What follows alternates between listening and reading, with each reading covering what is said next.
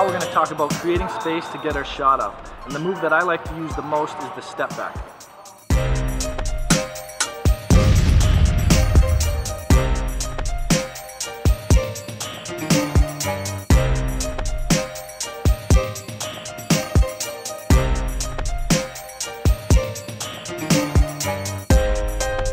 So our first step back, the fundamental step back, where I'm attacking with either hand, planting on my top foot, creating space into my shot. There's a couple things I want us to focus on. Number one, I always want our eyes on the rim.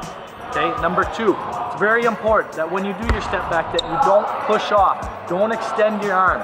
When I'm attacking, I might drop my shoulder a little bit, bump with my body, but I cannot extend my arm. Okay. And lastly, because right now we're working on going into our shot, we're working on picking the ball up. I want to work on that. When I plant and step back, that I'm getting my feet squared up in the proper position. So a quick recap on our basic step back is that make sure that when you're attacking hard, you plant on your top foot and you try and cover as much ground as possible. And if you notice on my shot, when I plant and step back, I square up and then my footwork is right-left into my shot. Now one other thing I want to talk about is on that shot I faded a little bit. Now some coaches say you have to go straight up and down after your step back and all these things.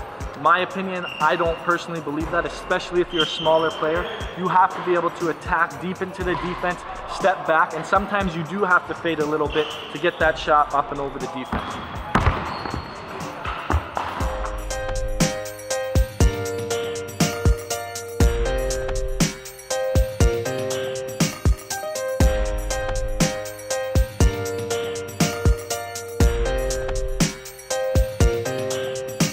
Now the second step back that I'm going to talk about is what I call the pullback.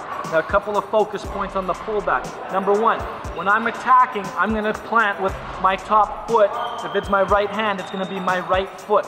Now I want to make sure that I'm not too far forward, or it's going to be very hard to get enough power on this leg to jump back. So I want to make sure that I'm in a balanced position, okay? So I'm balanced, and when I pull it back, it's a hop. Now sometimes when you do your pullback, it might just be pull back shot. But what I want to work on today is that when I pull back, I hop back and cover ground at the same time.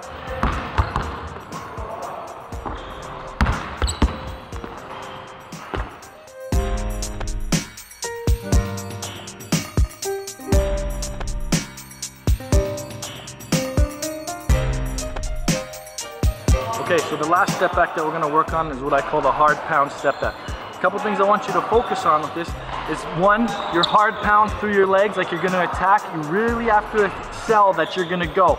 And two, that when you pick it up and you pull it over, that you're covering ground laterally.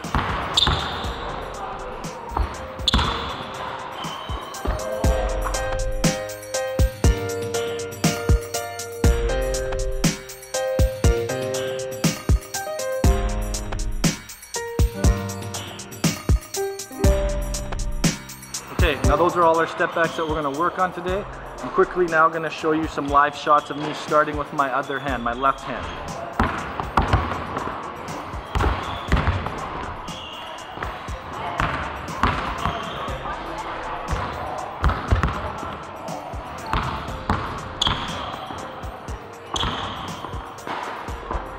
Okay, now that we're finished our series on our step back, there's a couple things I want to remind everyone of.